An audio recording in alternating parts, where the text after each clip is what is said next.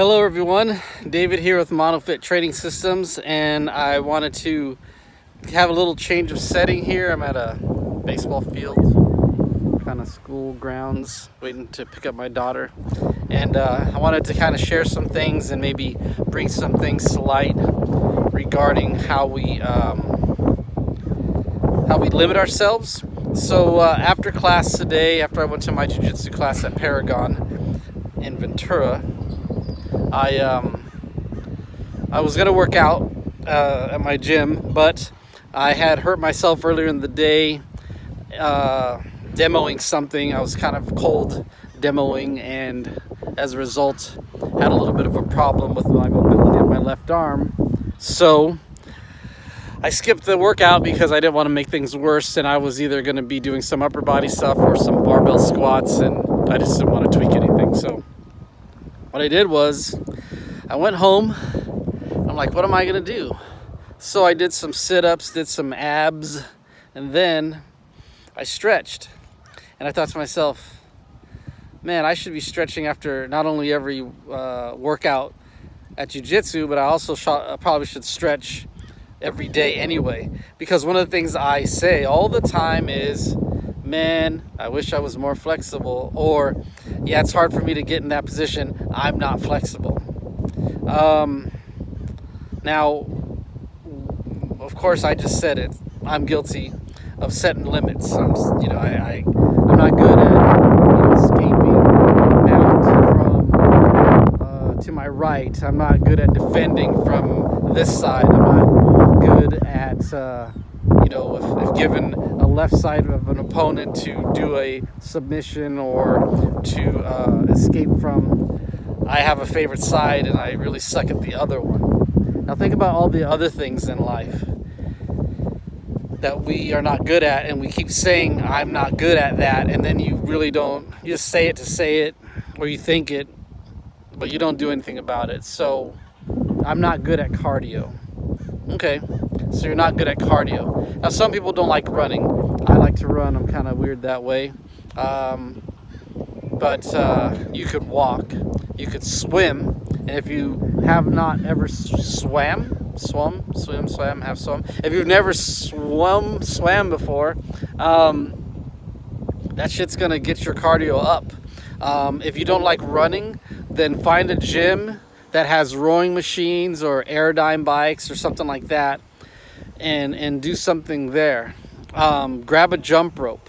Now, if you are too overweight to really go crazy or go real aggressive on your cardio, then start by walking. And if you've seen any of my videos, I always talk about this. Start at the beginning. Start with going for a walk for 20 minutes, 30 minutes. Walk in one direction for 10 or 15, turn around and come back. Do that every other day or every day. But for those of you who are out there that might be smokers, doesn't count if you're fucking smoking. I see people around the gym going on these walks with a cigarette in their hand, and they are walking for fitness, but they're smoking. It's insane. So also don't follow up a walk, especially if you're severely overweight, and I'm not going to probably make many friends here, but if you're very overweight and you go for a walk, that doesn't mean that you can go back and eat like crap afterwards. What it means is you need to reward yourself. Go drink some water. And okay, so this brings me to something else. Gatorade, Powerade. Powerade and Gatorade are created for athletes that are going to be playing for hours and hours. You know, they're going to be playing football, basketball, baseball. They're going to be playing for a long time.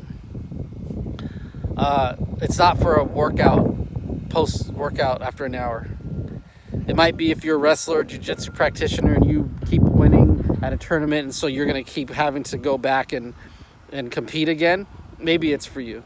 But otherwise, if you go for a 3-mile run, come back, drink some water. You don't need to be drinking Gatorade or Powerade, especially if you are trying to lose about 10 vanity pounds. You don't need this sugar from Gatorade. You just need to drink some water. So I'm not good at cardio. I suck at cardio. I'm not flexible. I suck at doing an attack from this side or that side. You know, I haven't talked to my friends in a long time.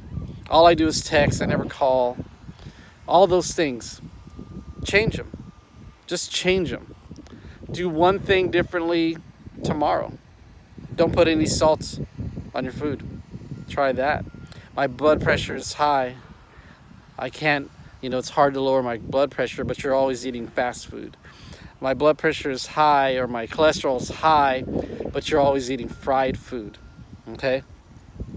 Nobody's born knowing everything, and nobody's raised in the same manner. A traditional meal that you might have could be very bad for you, and you don't know it. You know, because maybe you're just not that, you know, versed in nutrition. Start looking online, start typing in, you know, healthy alternatives to Mexican food, healthy alternatives to barbecue, healthy alternatives to potato salad, or all those delicious things. But change something. Stop saying, I'm not good at this, I'm not good at that. Oh, I wish I was more flexible. I wish this, I wish that. I wish I could save money. Stop going out to eat. I wish I could save money. Stop going to the bar. Go buy some beer and sit down and drink it at your house. Invite some friends over. Everybody brings something. Everybody brings some healthy food. You can still have fun. We all need our cheat day. We all need our escape in a way. And if you need an escape, you know, Saturday. But don't say, well, Friday, it's Friday. Thank God it's Friday. And now I'm going to start with my cheating. And then I'm going to go eat like crap on Friday, and then Saturday, and then, well, you blew it on Saturday too, so why not just blow it on Sunday? No, start changing little tiny steps every single day. Do something slightly different. It'll pay off. It'll pay off in the long run. If you change your behavior one day at a time, before you know it, it turns into a week, it turns into a month, it turns into 3 months, and then before you know it, 6 months down the road, things are starting to look different, feel different, but more importantly, your perspective is changing. And when you can switch your mind, and you can switch the way you think and how you feel, not only about the world around you, but about yourself, you're going to always come out ahead. So make those changes. Start making little tiny changes